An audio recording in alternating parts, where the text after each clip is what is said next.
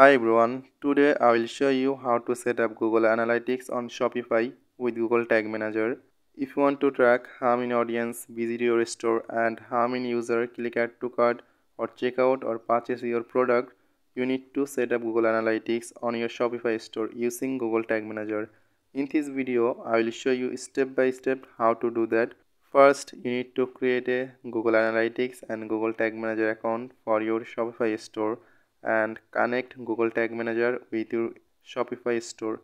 Then set up tag trigger variable in GTM. GTM means Google Tag Manager. For example, if you want to track how many users click add to cart, so you need to create a add to cart trigger in GTM. So if you want to track how many visitors purchase our product, we need to create purchase trigger in GTM, and it's very easy to do that. If you don't know how to create analytics and tag manager account, you can watch my previous video. I will provide my previous video link in the description box, so please check out. So now let's see how we can add Google Tag Manager on our Shopify store. To install Google Tag Manager on your Shopify store, first open your Google Tag Manager account. Then you can see here is container ID. If you click this container ID, then you can see here is two code. First code is for header section and second code is for body section. So first you need to copy header section code, then go your Shopify store, your Shopify backend, then select online store, then theme, then you need to click this three dot icon and click edit code. After click edit code, you can see screen like this. Here you need to paste here header GTM container code. Now if you select this code area and press Ctrl F, then search here for body section code. So I just simply search here body. If I enter, then we can see here is body section, and now we need to paste here our GTM body container code. So copy your body container code from GTM and paste here. After paste here, just click on save. So GTM installation is done. So let's see Google Tag Manager connected with our website or not. So for that, if you go preview in GTM and paste your website URL here, then if you click connect, after loading this page, you can see Google Tag Manager connected with your website or not. Here we can see Tag Assistant connected, and that means our Google Tag Manager successfully connected with our Shopify store. Okay, so Google Tag Manager installation is done. Now let's see how we can connect Google Analytics with our website.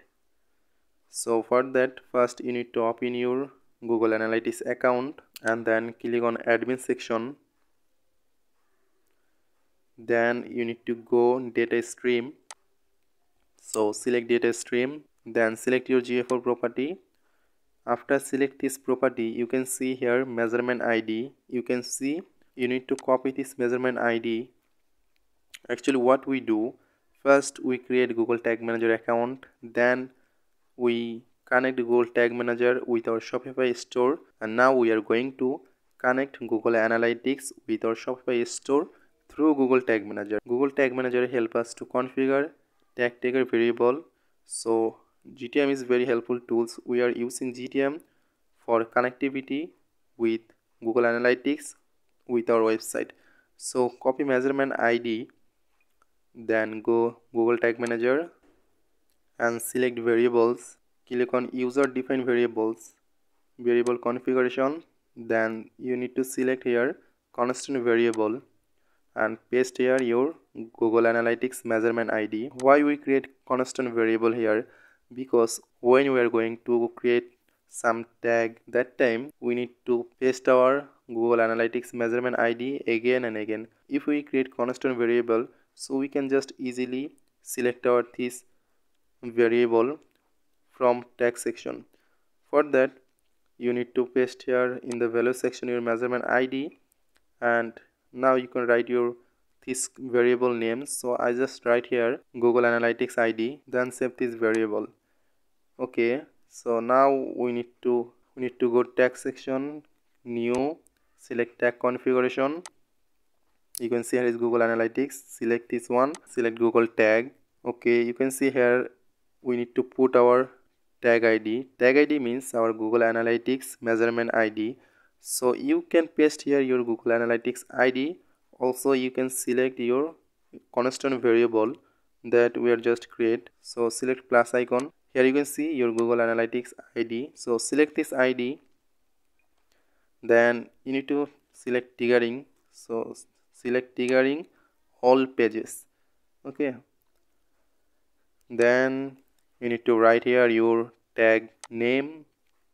So I just write here Google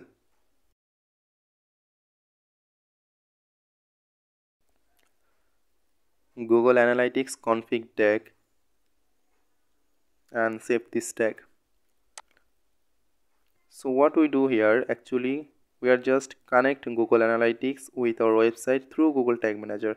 And now if I submit this Google Tag Manager, it's just collecting basic data from our audience. Like if someone visit your website, you can see page view even in GA4. That means you can see only how many visitors visit your website, but you can't see any data like how many audience go your product page, how many visitors click add to cart, check out or purchase. You can't see any data in Google Analytics. If you want to track them, you need to create some trigger in GTM and you need to configure manually in GTM. So let's see how we can do that. And before create trigger in GTM, first you need to enable data layer on your Shopify store. And you can see I create this doc file. You can follow this step by step guide from this doc. And our step 3 is complete, like connect Google Tag Manager with Shopify store. And also we are already connected Google Analytics with our website through Google Tag Manager. Now step 4 is enabling data layer on Shopify store. So let's check our website have data layer enabled or not. How you can check this? First open your website, and if I go any product page and then open new tab, and you need to search here data layer checker extension. You need to just install this extension in your browser so you can check easily your website have data layer or not. So if you search data layer checker plus, you will find this extension. Just install this extension in your browser. I have already installed this extension in my browser, you can see. So if I click this extension, then you can see here, sorry, no data layer found. So let's see how we can enable data layer. So if you open my doc file, you can find another folder. Here is folder name is data layer enabling, and also I will provide this doc file link in this video description, so check out please. And if you open it, then you can see here we're going to follow 3 easy steps. Step 1, create a new snippet. So here you can see I provide step-by-step guide. First navigate to online store theme, then edit code, then located the snippet section. So let's see practical how we can do that. So for that, open your Shopify store, then click on online store, then theme, select theme.icon, click edit code, then select theme.liquid file. Then here you can find snippet name folder. If you open this folder, then here you can select add a new snippet. So click on add a new snippet. Here you need to provide file name. So let's open our doc file and see what name we can provide here. You can see create a new snippet and name it GTM customer event store font. You need to copy this name like this, then done. Here you need to paste another code. So open doc file. Here you can see code link. So open this link, then you can get this code. You need to just copy this full code, then back your store, paste here, then click save. Okay, our step 1 is done. Step 2, add the snippet to the theme. So you need to copy this yellow color code. You can see, so copy full yellow color code and select theme.liquid, and in the header section you need to paste this code. So I just paste here under Google Tag Manager code. After paste this code, just click on save.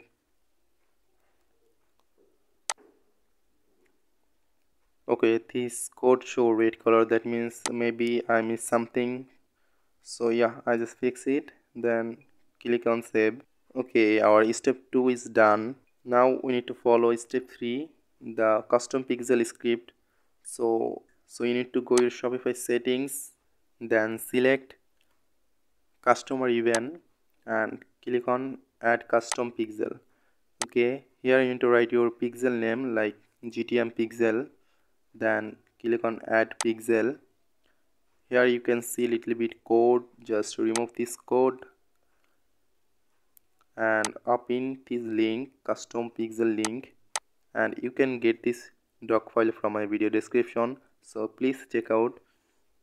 Okay, so now you need to copy this full code, then paste here, and here you need to change something, that is your GTM container ID. You can see here is GTM container ID, so open your GTM and copy your container ID and just change here and then just paste here. Okay, it's done, then save, then click on save, and here you need to change little bit, just select permission, then select not require and data cell, then select data collected does not qualify as a data cell, then click on connect. Okay, so our data layer implementation is done. So if I open my website and click and refresh this page, and now if I click on this extension here, you can see show view item event. That means our Shopify data layer enabling is successful. So now we don't need these two tabs, just close this tab and go back our main node. So now our enabling data layer on Shopify store is done. Step 5 is create tag trigger and variable in GTM. So let's see how we can create some trigger and some tag. Okay, so if I go another page and select extension, then you can see here is view item. So if you want to track how many audience view your product, I mean how many user go your product page, and your product page mean in GA4 language it's a view item. So if you want to track how many user view your product, you need to create view item trigger in GTM. So let's see how we can create trigger. So go trigger in your GTM, then click new trigger configuration, then select custom event. Okay, so now we need to write here event name. For product view, it's called view item, so just write here view underscore item, then save this trigger and you can write your trigger name. So I just write here view item trigger. You can write anything here and then save this trigger. Okay, so we are going to create 4 trigger like view item, add to cart, checkout, also purchase. Create new trigger, select custom event, then you can paste here add to cart event. Okay, so this is our add to cart trigger. So I just write this trigger name add to cart,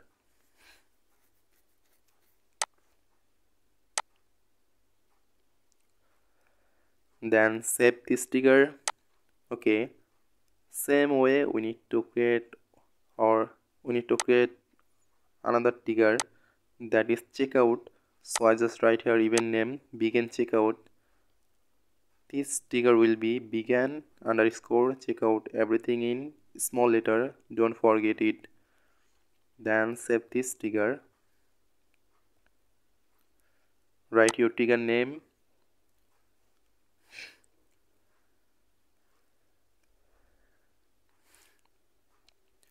then save this trigger again. So if I go checkout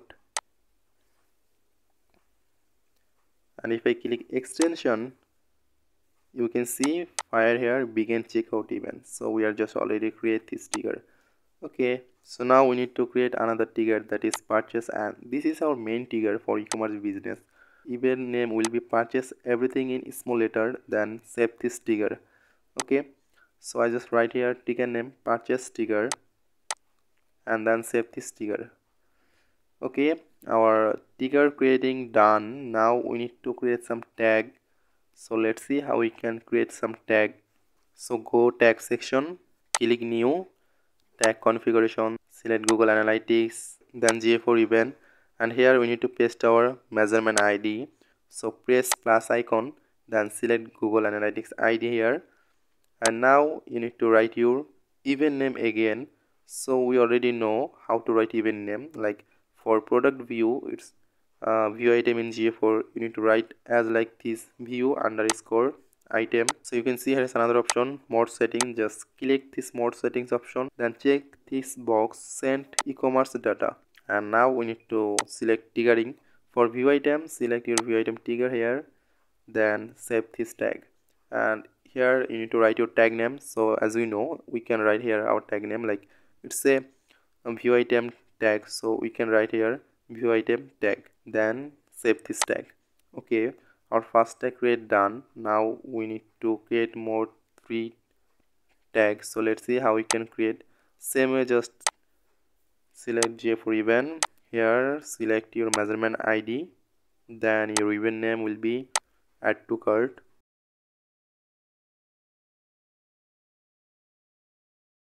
then select more settings, select send e-commerce data, then trigger will be add to cart trigger, and save this tag. Right here your tag name, then save this tag. Okay, again we need to create another tag for checkout. So select tag configuration, Google Analytics, GA4 event, select measurement ID from here, Google Analytics, event name will be begin checkout. So right here begin underscore checkout, then select more option, check data layer, select triggering will be checkout trigger, then write your tag name and save this tag. And now we need to create another trigger, that is purchase, and purchase is our main goal. Okay, so select GA4 event. Here we know we need to paste our measurement ID, so select Google Analytics ID and event name will be purchase. Then you need to press more settings and check send e-commerce data, then select triggering purchase trigger. Okay, our tag create done. Write your tag name, purchase tag, and save. Okay, our setup is done. It's time to check our setup properly working or not. So let's see how we can check our setup completely working or not. For that, if you go preview and connect,